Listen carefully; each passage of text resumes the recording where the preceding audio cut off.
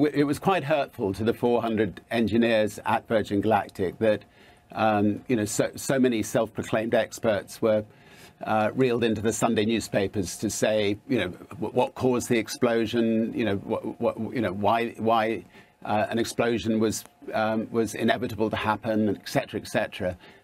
When in fact, there was no explosion, and the fuel tanks were fine, and the engine and the rocket motor was fine. So.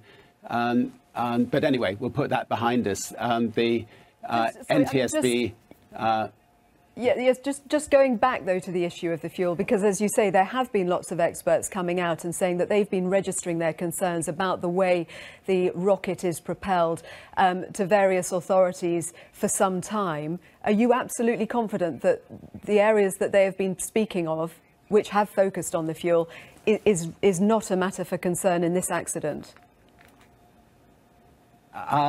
You can only go by what the NTSB have said, and they've made it very clear that to be the case.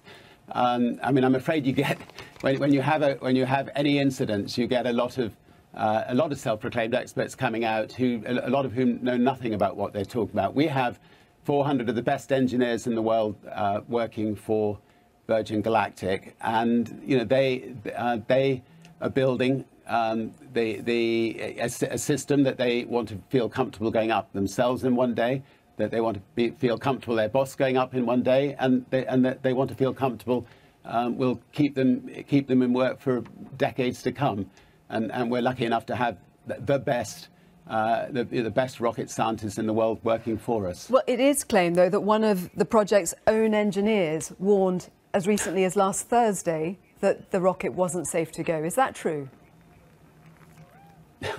Look, if any of our rocket engineers warned that something wasn't safe to go, we wouldn't go. I mean, I've spent 30 years running 3 airlines without incident. We take safety very, very carefully. We've run train companies. We've had one incident, and that was an incident that happened with Network Rail.